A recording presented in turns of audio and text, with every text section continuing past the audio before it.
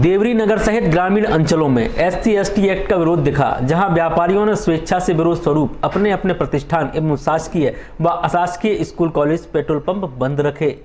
देवरी नगर के इतिहास में पहली बार देखने को मिला है कि चाय पान की गुमटी से लेकर मेडिकल स्टोरों सहित शहर की तमाम दुकानें भारत बंदी के दौरान बंद नजर आईं। सपाक्स द्वारा 6 सितंबर को एट्रोसिटी कानून के विरोध में बंद का आह्वान किया गया था, जिसको लेकर प्रशासन ने किसी भी अप्रिय स्थिति से निपटने के लिए कड़ी तैयारी कर रखी थी। वहीं अनेकों स्थानों पर बंद को देखते हुए चौराहों पर पुलिस बल तैनात किया गया था, लेकिन बंद के आह्वान पर शांतिपूर्ण ढंग से प्रदर्शन किया गया और लोगों ने स्वेच्छा से प्रतिष्ठान बंद रखे।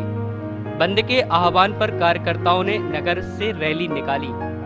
इसमें आरक्षण बंद करो के नारे लगाते हुए नगरपालिका चौराहा स्थित पुलिस चौकी पहुंचे, जहां SDM राकेश मोहन त्रिपाठी को राज्यपाल व महामहिम राष्ट्रपति के नाम ज्ञापन सौंपा गया।